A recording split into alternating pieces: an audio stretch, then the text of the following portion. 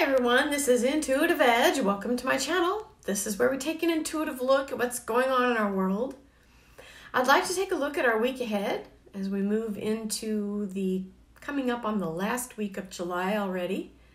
Now, I want to do something a little different. I want to shake it up a little.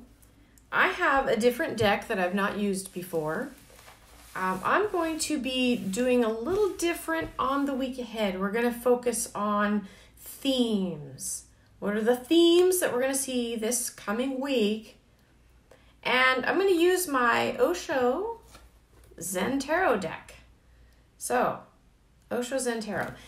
Now this one is kind of like an oracle deck, although it is built off the tarot. The tarot is different than oracle decks. They're similar, but not exactly the same. Oracle decks can have lots of different variations. They don't follow necessarily the theme of the tarot with the major arcana, the minor arcana, and that kind of thing. They can, but anyway, they're a little different. And this Osho Zen Tarot is a little bit, it follows the tarot, so it is technically a tarot deck, but it's a little different. It's got some neat themes to it. And he just kind of has a little different take on some of the meanings of how he interprets some of the cards. So I want to try this deck for this week ahead. We're going to be looking at, again, different themes this week. What our focus is, what our response is, hidden agendas, things that are around the corner, what we need to let go of or release this week, and what makes us strong, what gives us strength this week, and then our outcome. So I'm going to shuffle up these cards and lay these out, and we'll be right back. Okay, I'm actually really excited about this because I haven't pulled this deck out in like forever, and I've never done a video with this deck. So I'm excited about this. Now this deck, I'm going to read the booklet that came along with it, just because this is a little more like an oracle deck that gives a lot of insight in their booklet. So, all right, so for the first is like, what is our dominant theme this week and our focus? What's going to be in the news, kind of gaining our attention? And the first card out was this card called Innocence. Now, interesting that that's a theme this week.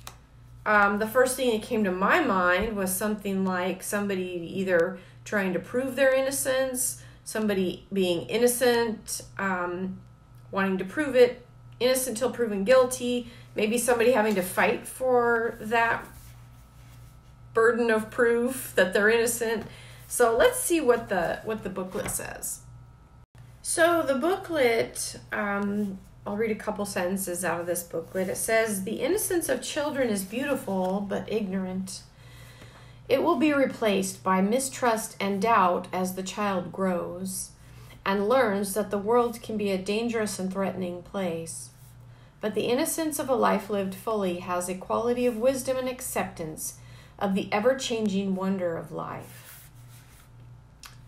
This says here that as you drop what I would say preconceived ideas and notions,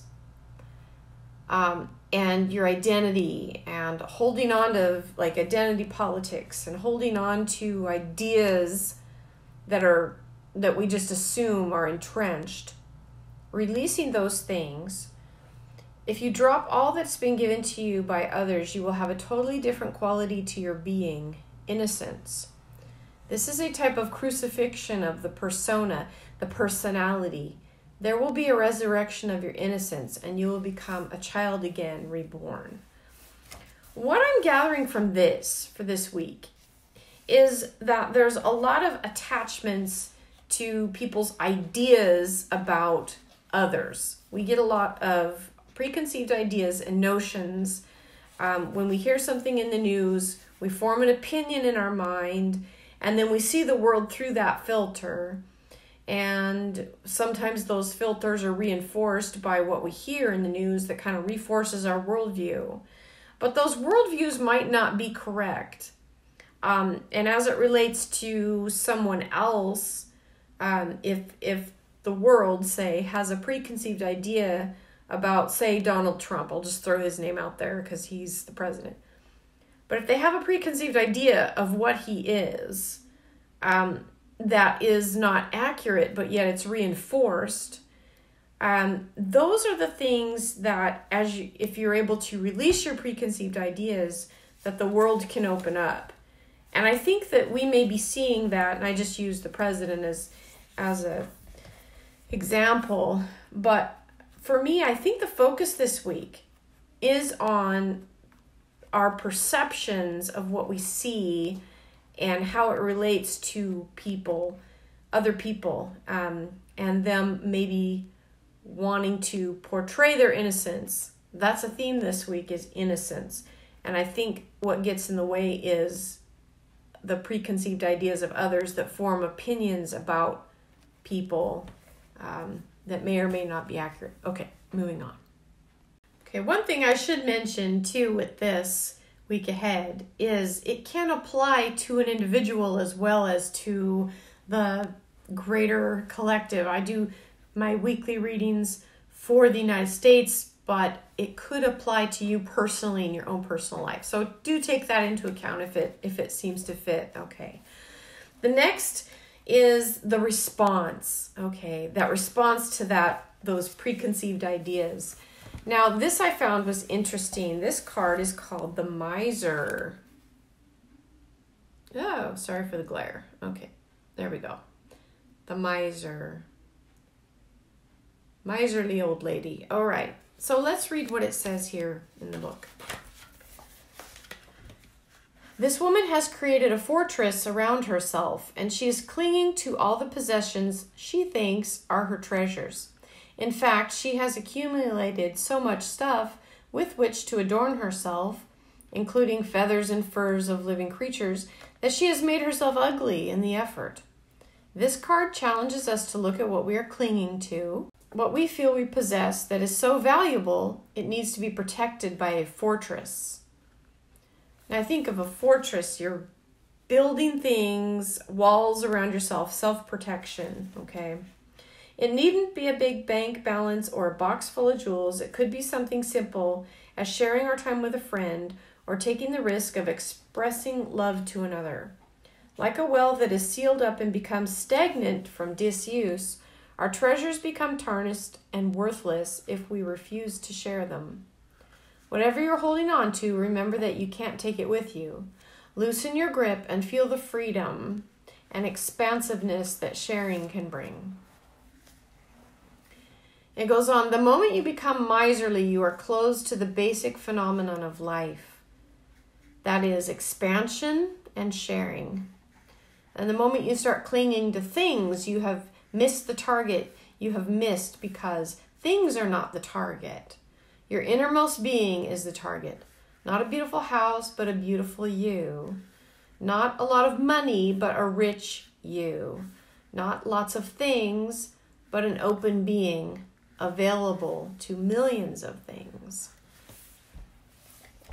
Interesting that would come on the response to this preconceived ideas and notions. Perhaps we have those about ourselves as well this week. Okay, the next card is interesting. This is on the question of, the position of, the hidden agendas. Now, this is a messenger card in this deck. Fighting. Now, interesting, this card. It says the figure in this card is completely covered in armor. Only the glare of his rage is visible, and the whites of his knuckles on his clenched fists. If you look closely at the armor, you can see it's covered with buttons, ready to detonate if anybody so much as brushes up against them. In the background, we see the shadowy movie that plays in this man's mind, two figures fighting for a castle. An explosive temper or smoldering rage often masks a deep feeling of pain. We think that if we frighten people away, we can avoid being hurt. In fact, just the opposite is true. By covering our wounds with armor, we are preventing them from being healed. By lashing out at others, we keep ourselves from getting the love and nourishment that we need. Pretty interesting with all that's been going on in our world with the fighting. It says here, one moment it was there, another moment it's gone. One moment we're here, another moment, and we're gone. And for this simple moment, how much fuss we make, how much violence, ambition, struggle, conflict, anger, hatred. Just for this small moment, just waiting for the train in a waiting room on a station and creating so much fuss, so much fighting, hurting each other, trying to possess, trying to be the boss, trying to dominate. All that politics. And then the train comes and you're gone forever. Interesting way to think about what we see. And this is under the hidden agendas. That fighting. So what is around the corner? The rebel. Whew, look at those chains below. Being broken. The powerful and authoritative figure in this card is clearly the master of his own destiny. On his shoulder is an emblem of the sun, and the torch he holds in his right hand symbolizes the light of his own hard-won truth. Whether he is wealthy or poor, the rebel is really an emperor because he has broken the chains of society's repressive conditioning and opinions. He has formed himself by embracing all the colors of the rainbow, emerging from the dark and formless roots of his unconscious past, and growing wings to fly. His very way of being is rebellious, not because he is fighting against anybody or anything, but because he has discovered his own true nature and is determined to live in accordance with it. The eagle is his spirit animal, a messenger between earth and sky. The rebel challenges us to be courageous enough to take responsibility for who we are and to live our truth. Interesting that you have the fighting on the one hand and the other rebel who is also a fighter, but he's fighting with himself being placed at the seat of truth. He's already conquered himself. This fighting over here, whoops, that glare. This fighting is somebody who is fighting against himself and lashing out at everyone else, lashing out at others, lashing out at society. This rebel already has his truth settled within him. And now all he has to do is take a stand and stand up for what's right. I see a lot of hope in this because this to me says that while we may see this type of fighting, this type of fighting as the hidden agenda and what's trying to be stirred up behind the scenes, that this is around the corner. This is the kind of fighting that, like I said, has already won the battle. It's already conquered the self. And it's merely standing for what is right. Huge difference between the two. And if that is what's waiting around the corner, that tells me that there's hope in this struggle that we're seeing in society right now with some of the breakdown that we're seeing. So, what do we need to let go of this week? What are we releasing this week? Ta-da! Stress! Now, I love this picture. If you can see this person trying to do 15 things at once, and this rat or whatever that is down there is ready to pop the bubble that this person's walking on. Total chaotic, stressful situation. How many people do you know who, just when they were completely overloaded with too many projects, too many balls in the air, have suddenly come down with the flu or taken a fall or ended up on crutches? That's just the sort of bad timing the little monkey, oh, it was a monkey, sorry. The little monkey with the pin in his hand is about to impose on the one-man band pictured here. The quality of stress represented by this card visits all of us at times. We created ourselves with the idea that without us nothing will happen, especially in the way that we want it to. Well, what makes you think you're so special? I'm reading from the book here, okay? Do you think the sun won't rise in the morning unless you personally set the alarm? Go for a walk, buy some flowers, fix yourself a spaghetti dinner. Anything unimportant will do. Just put yourself out of that monkey's reach. It goes on. All private goals are neurotic. The essential man comes to know, to feel that I am not separate from the whole. There is no need to seek and search for any destiny on my own. Things are happening, the world is moving, and call it God. He is doing things. They are happening of their own accord.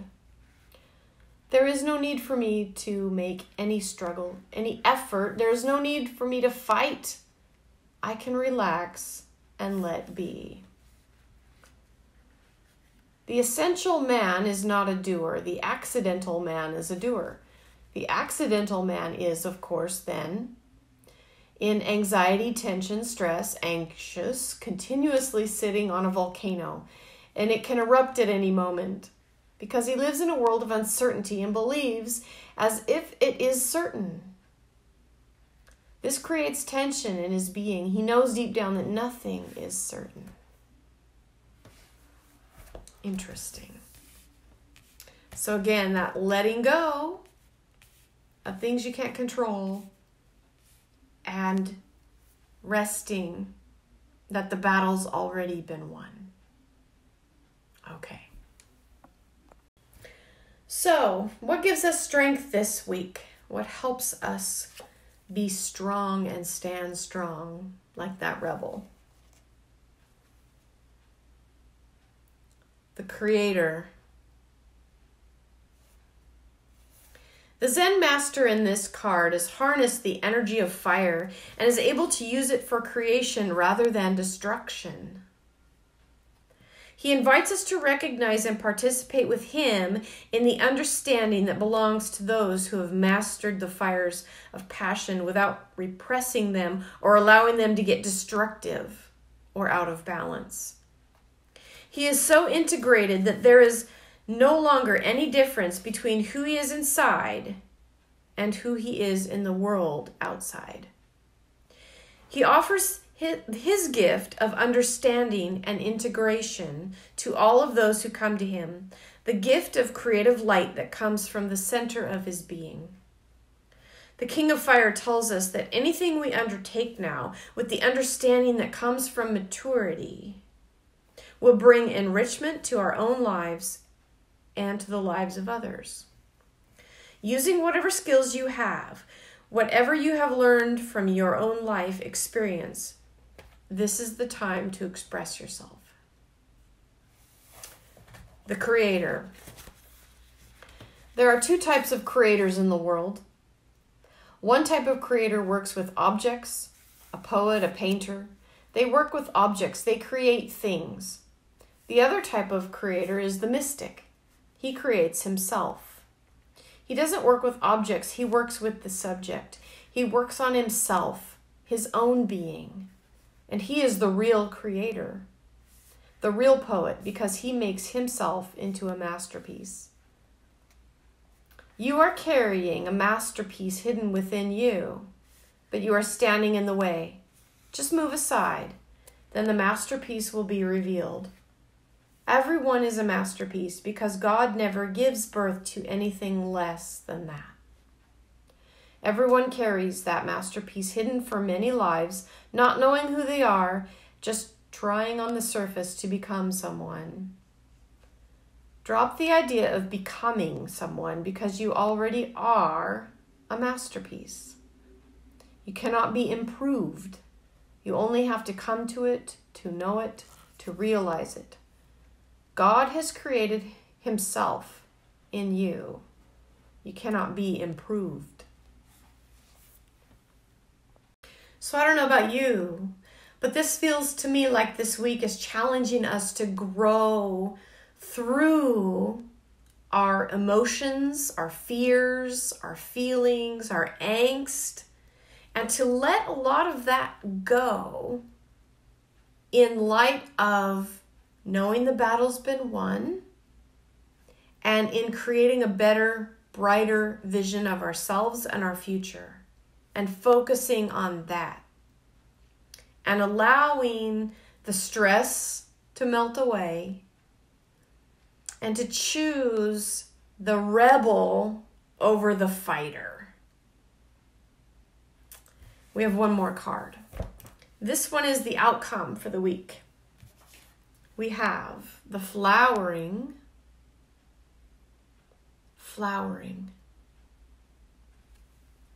The Queen of Rainbows is like a fantastic plant that has reached the apex of its flowering and its color. She is very alive and full of possibility. She snaps her fingers to the music of love, and her necklace is placed in a way that Venus lies over her heart. You might feel like a garden of flowers right now, showered with blessings from everywhere. Spread your joy around for all to share. The seeds of her garment contain an abundance of seeds. As the wind blows, the seeds will be scattered to take root where they may. She's not concerned whether they land on the soil or on the rocks. She just spreads them everywhere in sheer celebration of life and love, in harmony with her own self. Zen wants you living in abundance, in totality, intensely, not at the minimum, but at the maximum, overflowing. Your life should reach to others. Your blissfulness, your benediction, your ecstasy should not be contained within you like a seed. It should open like a flower and spread its fragrance to all, not only to friends, but strangers too. This is real compassion. This is real love, sharing your enlightenment, sharing your dance of the beyond. And that is the goal. If we can move past the pain and the self-protective armor that we wear and release that fighting to become more authentic, more real, more open, to where we can begin to give back to others.